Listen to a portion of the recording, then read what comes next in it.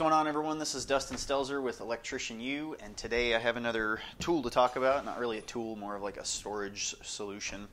But this is a 37-inch job box from Husky. It's a portable job box, so to speak.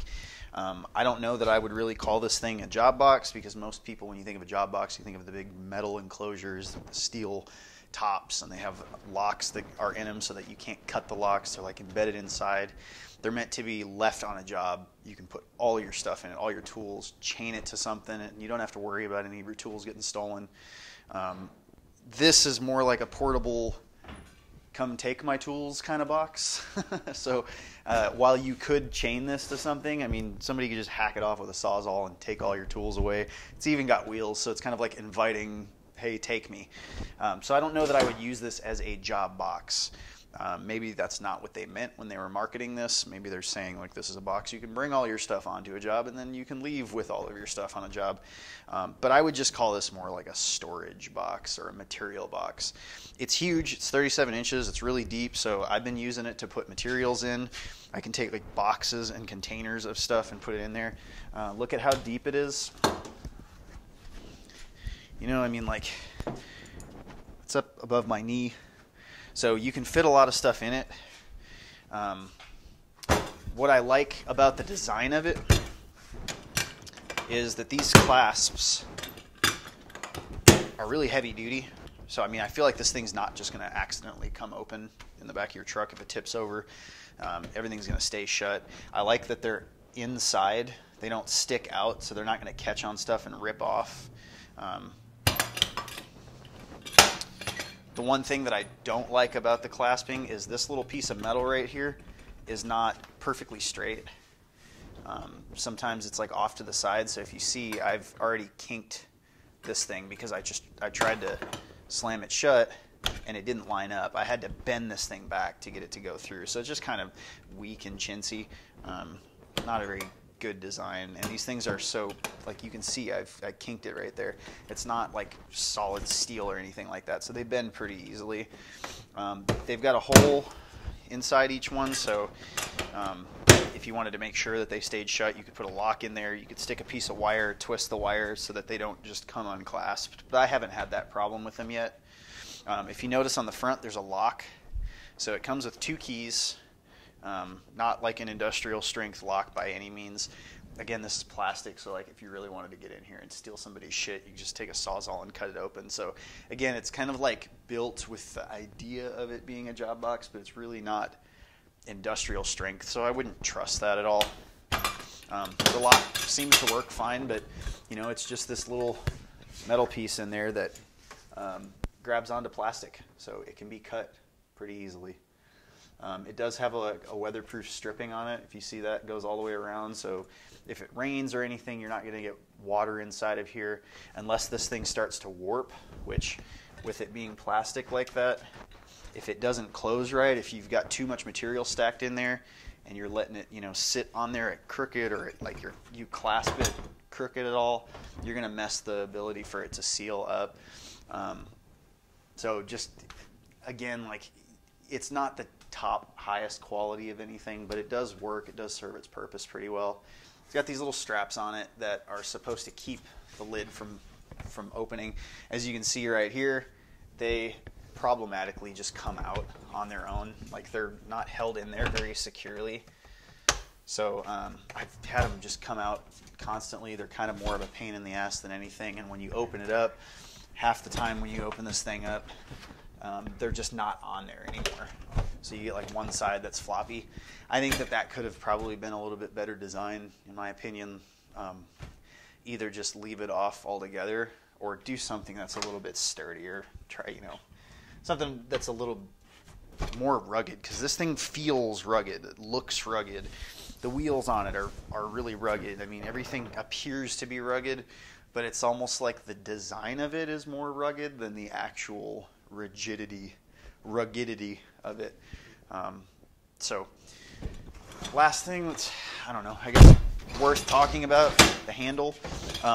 It makes a huge difference having this handle on here.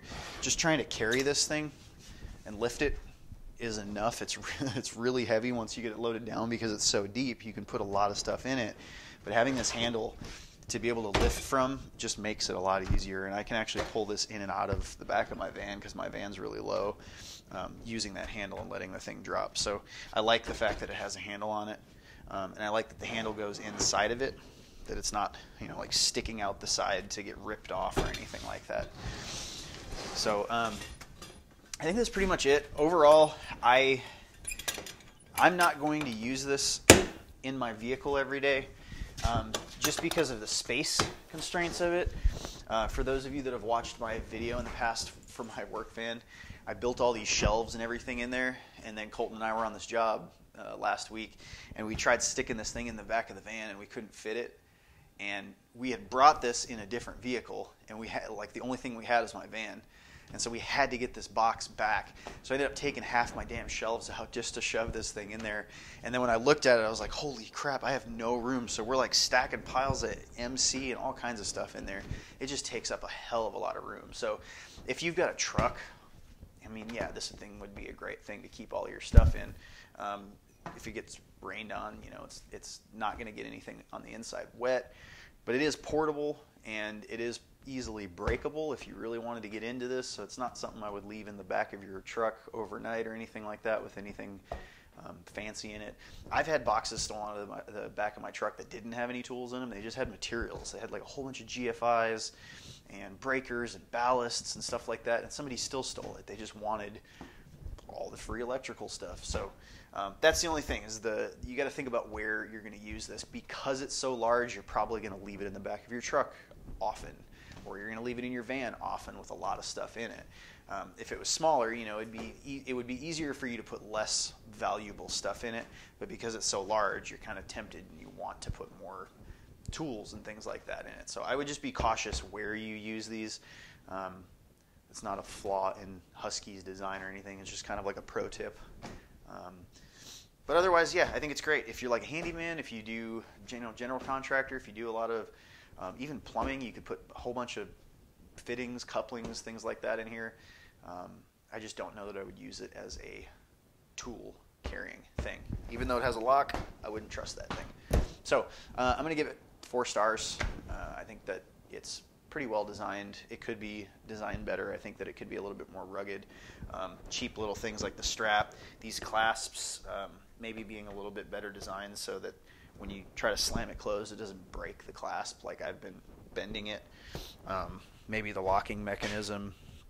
It seems to be fine. It's just, again, not really like, it's more for looks, I think, than anything. Oh, the other thing that I forgot is there's a tray that comes with this. So one other feature or thing that this case came with, when you get it originally, it comes with this tray that's inside of it. So I thought that was kind of cool at first until I started to move it and then tried to close it again, and it doesn't close. It doesn't close in the middle. There's a specific little cutout area here that this thing has to sit in for it to close, and they even cut out some of the material up here so that it would close over the handle. To me, I think that's just a big missed opportunity. Like most other boxes that you're going to have something like this in, the tray is slidable. Even if you have toolboxes in the back of your truck, like most of the brands that put trays in them, make them so you can slide across the whole thing. So like, say you've got stuff on this side and you're taking stuff out, you need to move this over to get at the stuff down here, you know, and you want to move it back over and just close the thing. You can't. You have to make sure that this is in this specific space. So I just think that that's kind of silly. I personally don't like putting trays in these. I like to be able to fill this thing up to its max. And with as deep as that thing is, I mean, that's 1/3 of the space in here. So that takes away from a lot of space. So personally, I've just been using this for art supplies, paintbrushes and stuff, just leaving it here in the garage. But again, just kind of like more of kind of a gimmicky thing. I don't like calling it that because I don't want to hate on them too much, but just not designed with like the full idea of how this would be used in mind. I personally think if they're going to make something like this, they should make it half the depth and make it so that it'll fit everywhere inside of here. That way you're not taking away from storage, but you're using it practically how we would actually use it out on the field. Nobody's going to stack this box exactly one way just so they can keep this thing in there. And most of the time when you're sliding stuff in here, like it's going to get in the way, and you're going to be setting this down on stuff and trying to like push down and crush it, you know, on your materials. So I just don't like that. But I'm just not a fan of trays to begin with. So I think for my little star system, I'm going to give this 4 stars. It's not everything that I would want it to be. I think that there's a lot of things that are kind of designed to look really cool and function with keywords more than they are like actually rigid and solid and built with end user in mind. So I don't think it's poorly built. You know, I'm not going to give it a 3-star, but it's also not revolutionizing how I do my work every day, so it doesn't get a 5-star. So I think 4 stars is pretty fair. So let me know what you guys think. There's a link in the description below. You can go get one of these if you want. Thank you so much for watching, and I will see you in the next tool review.